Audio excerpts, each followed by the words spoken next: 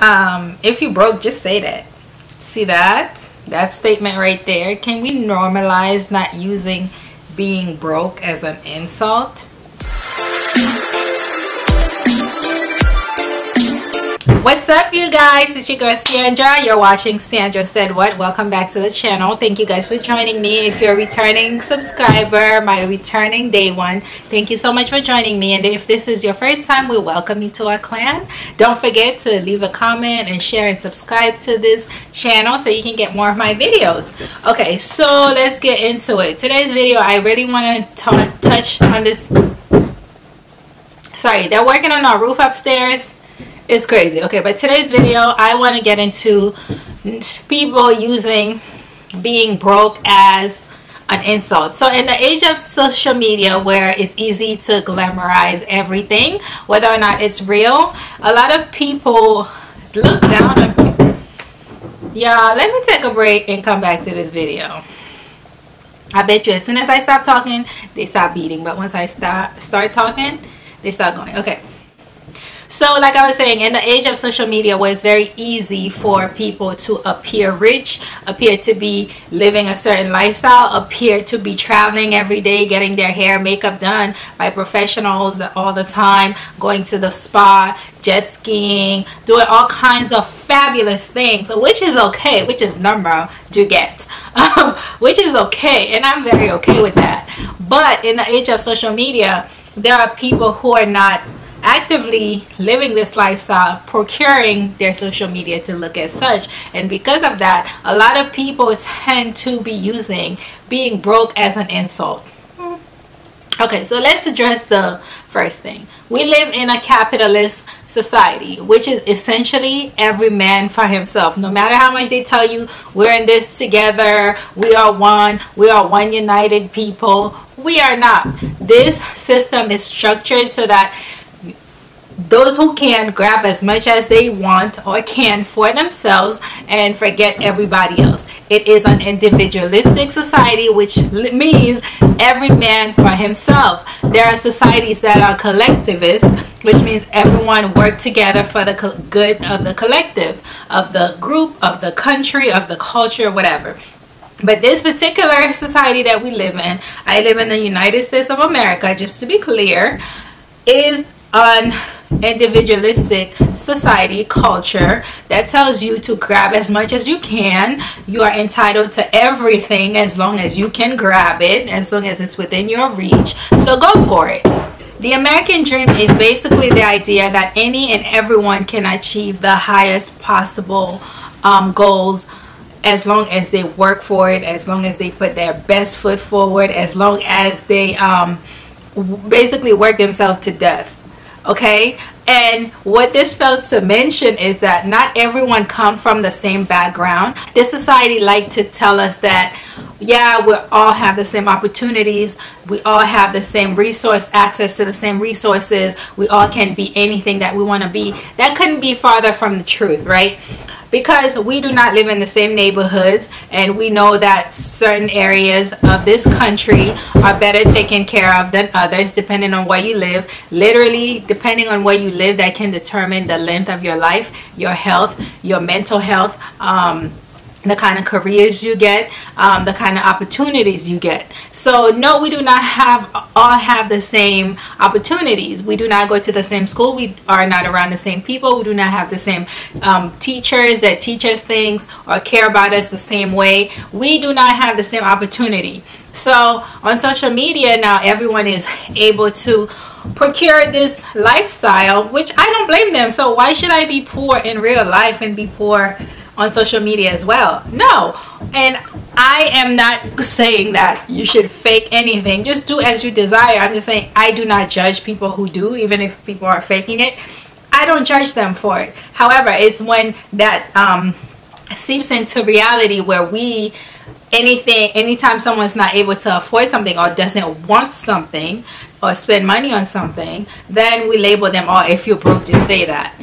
it's not necessarily about being broke. People have different priorities. We don't know what people are dealing in their personal lives. We don't know their bills. We don't know how they take care of their children. We don't know their responsibilities. We don't understand their health, how much that costs. Everything is very expensive in this country.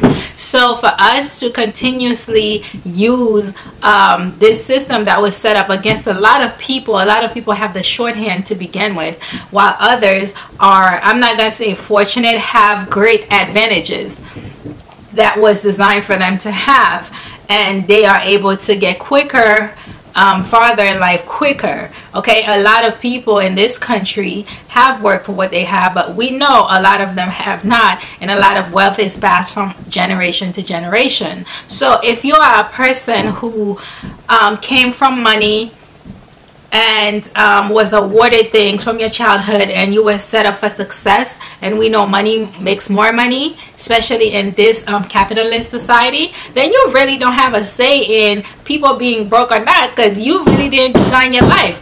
And if you are one person who did work to get to where you are, you came from a position of disadvantage, and you were able to successfully transition to a more successful role, then you should be using your experience to teach people, remembering where you came from, that you did not have the opportunities in the first place. And it's not everyone, most people, realistically, majority of people that come from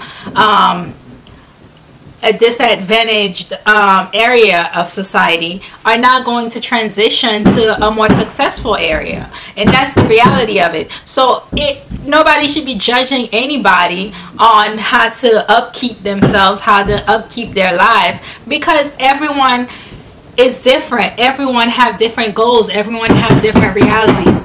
Everyone is different, have different goals, different realities, different opportunities. So the fact that we are not using social media to justify us being this, I don't want to say disgusting, but really nasty and mean people, just tells us a lot about our characters. And the funny thing is, a lot of people on social media that are calling other people broke, they are actually broke themselves. So it don't even make sense to me that people are here judging people for being in the literally same situation that they're in, just because they feel comfortable behind a keyboard. They don't have to have that face-to-face conversation, and nobody is checking them on, hey, this is your reality. So it's not so different from the person you're judging. Why? Like, it's not making sense. Like, let's think about this for a second, right? I'm going to use women as an example. We are supposed to have this ideal look on social media. We know social media is very judgmental, right? Your hair has to be done. Okay, let's talk hair. Let's say you do your hair once every 2 weeks. That's $150, right? Okay, you got to do your nails. That's $70-$80, right? If you put on lashes, that's about another $70, right? Your makeup. We know makeup is extremely expensive, right? You're spending $1,000 on makeup. You're spending thousands of dollars on clothes. You're spending thousands of dollars on shoes. And you telling me we're doing this every 2 weeks? Somebody's lying. Ain't no way that none of y'all are out here doing it like that. Unless somebody's scamming, somebody's tricking, you have a very successful business. Nobody's out here living like this. Most people, I'm not going to say nobody, most people are not. So do not take that opportunity on social media just because you can, just because the platform is available, to call people broke. To me, okay, like if someone was to say to me, oh, if you broke, just say that, okay, I'm broke, make me rich. How you gonna make me rich?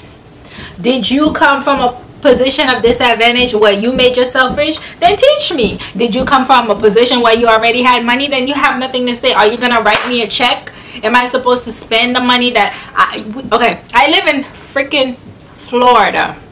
The cost of living is like 3 times the minimum wage. Okay, so if somebody's getting below the cost of living, are they supposed to take, they literally would have to work 3 times as hard, and most of the time they're not even able to, because it's physically impossible to work all these hours, or they don't pay them that well, right? Are they supposed to take that little money that they make, they work their butt off for, to impress somebody on social media? Are they supposed to take that little money that they make to go on lavish vacations that they cannot afford and be behind on their bills? Are they supposed to take that money and throw it in your face and say, hey, look, I got money? Well, really, they're struggling. A lot of people are still going to school. Education is higher education is one of the most expensive things in the country. Healthcare is one of the most expensive things on this country. Living is expensive because you got to eat, you got to pay your rent, you got to pay your light bill, you got to pay your water bill, you got to pay for your car note, you got to pay your car insurance. Come on, let's be realistic about how things are. That's why a lot of people end up faking it on social media, and you guys want to judge them when you are the same one calling people broke in the first place. It does not make no sense. It don't make no sense. So please, I just wanted to address that because I get so annoyed when I see people doing obviously stupid things, even when they are literally in the exact same situation. There is no way people are out here going on vacation every week when they work a $8.75 job, an hour job. Like, it's not true. It's literally almost impossible unless they're scamming somebody,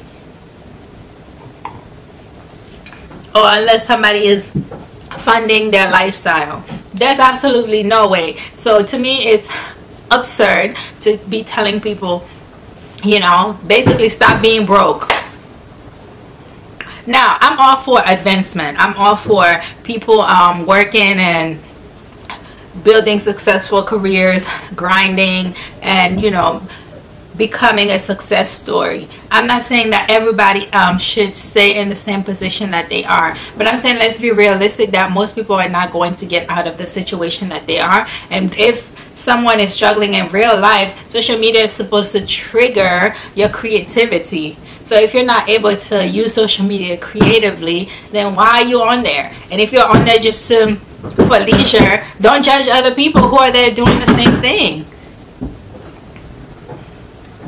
So that was my take on it. Thank you guys so much for watching. I will talk to you guys later, and don't forget to like this video and comment on it and subscribe on it, and tell me your whole thought about, you know, this whole social media phenomenon where if someone is not able to afford something or doesn't want to spend thousands of dollars on designer clothes that you shouldn't be spending on in the first place, or someone is not able to go on fake vacations just, you know, to be behind on their bills, and this whole thing, what are your thoughts on it?